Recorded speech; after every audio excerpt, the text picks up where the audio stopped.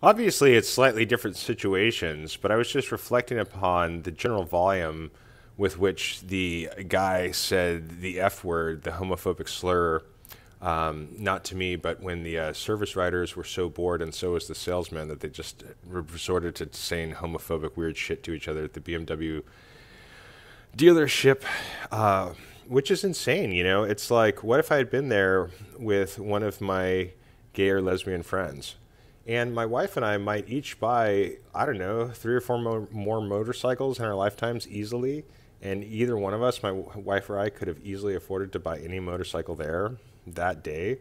I mean, fuck, dude.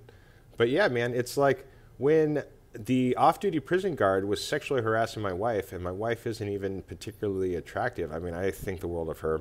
But, you know, it was just all about power, is all about power in his mind, you know, because he is a predator and a psychopath in the clinical senses of those words. So, you know, after filing multiple reports with the police asking, this is my wife filing it. It's not like I'm jealous. I'm not like, oh, Joe, are you jealous of this guy? No.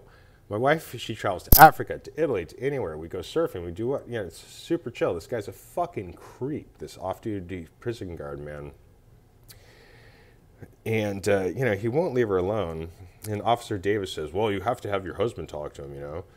Then when I talk to him, using no swear words, no threats, and a voice lower in volume than the guy said the F word at the BMW dealership, try to arrest me for disorderly conduct.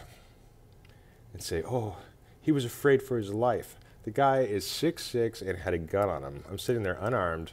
Oh, afraid for his life because your voice was too loud. Then the guy in the BMW dealership is on the clock representing the brand, and his voice is 3 times as loud. So, you know, how it all connects, I just think that there's obviously, well, for one thing, you have some bullshit corruption with the prison guards getting to do whatever the fuck they want in Salem when they're off the clock. You know, drinking and driving, sexually harassing, and that's just the tip of the iceberg.